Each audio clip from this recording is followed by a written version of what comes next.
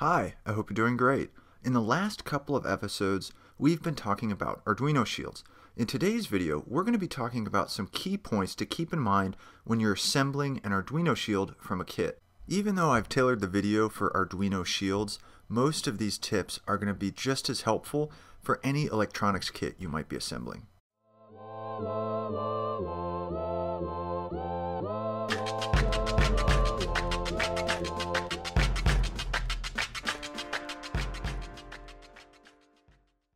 So you just bought an awesome Arduino shield. It's going to fly you to the moon and back. But before you start using it, you might have to do some basic soldering to assemble it. Because a lot of these Arduino shields, they get sold as kits. So what we're going to do is outline some things to keep in mind when putting together your Arduino shield from a kit form. Or really, for that matter, just to let any electronics kit you have. All these tips should really help. Okay, so the first advice is painfully obvious, but it is still worth mentioning. Read the stinking directions. So I know when all you have to do is solder on some header pins and a couple LEDs, it's tempting to ignore the need for directions and just go at it. I mean, you're a genius, right? Who really needs directions? As J.R.R. Tolkien says, shortcuts make for long delays.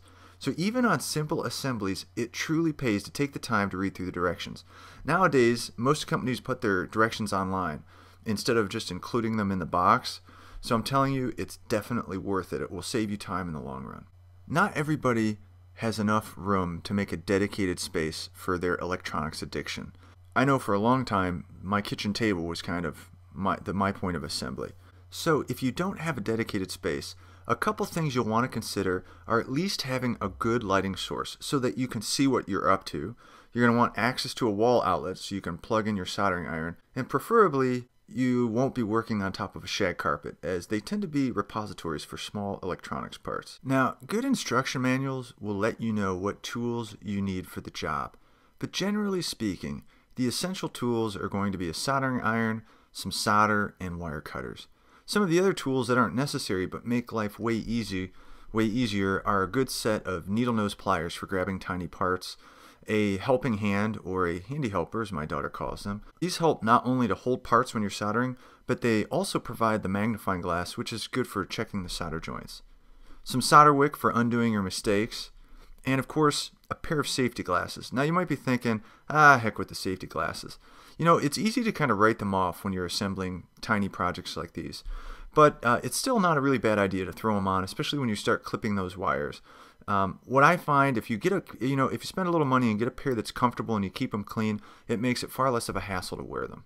For whatever reason, inventorying all the parts in a kit always seemed like a waste of time to me, but now it's something that I always make sure I do. And there's two big reasons for this. First is many of the boards that I get are from Kickstarter campaigns. And so the people manufacturing them, they might be kind of new to the whole gig. And I know people who run these Kickstarters, they have a whole lot of stuff going on.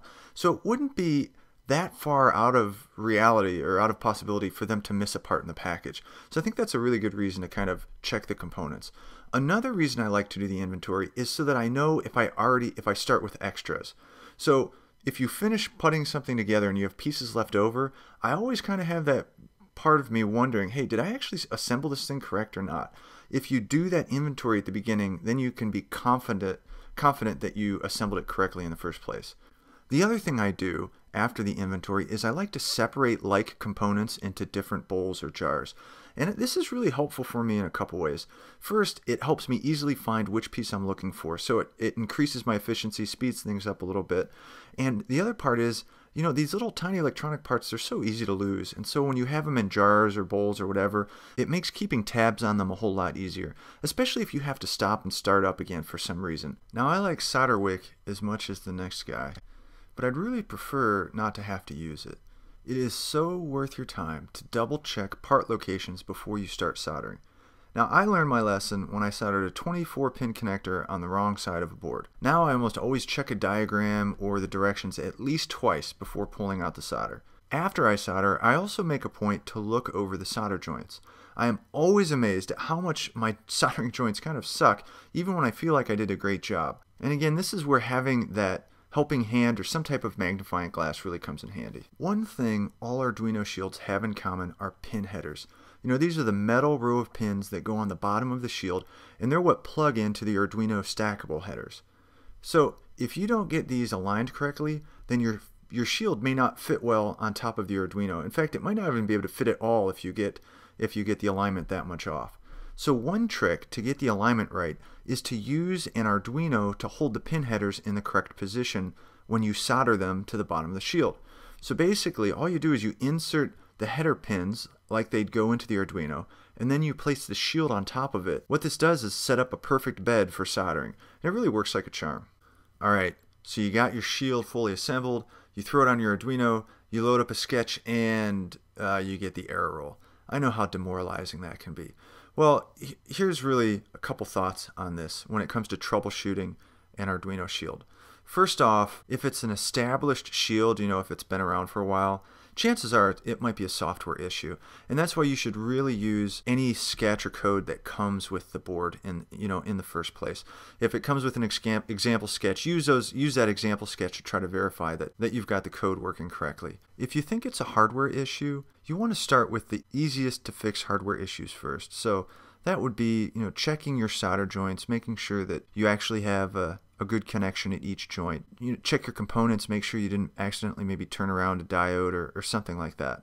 But here's kind of a tidbit of moral support. There really are learning curves to everything. It doesn't matter how easy they are, how easy they are to use or how easy they might have been advertised to use. In fact, some of my very favorite shields took me a while to understand how to use. So try not to get frustrated if your sketch isn't working instantly. In the end, I really think a bit of determination goes a long way. So let's do a quick review of what we talked about. First, read the directions. An obvious thing? Yes, still worthwhile. Consider where you're going to be building the board. You want to make sure you're going to have good lighting, access to a power outlet, and preferably not on shag carpet. Get all your tools together. Again, soldering iron, solder, wire clippers, really the essential tools there. Inventory all your parts. Feels like a waste of time? It's really not. Check twice, solder once. It's going to save you time in the long run. You can use an Arduino board to help align the pin headers on the shield. And when it comes to troubleshooting the shield, the code is a good place to start. Well, that's it for this video. I hope it was helpful. If you like this style of tutorial, I actually offer a free 12-part course over at the Open Source Hardware Group website that you can check out. And if you're an electronic hobbyist or somebody interested in learning about Arduino and you're looking for some type of structured curriculum, I also offer a paid course over at the Open Source Hardware Group website that you can also check out. In the next episode, we're going to be talking about using a single input to trigger two separate Arduinos at the same time. All right, hey, I look forward to seeing you then. Thanks again a ton for watching the show, and till next time.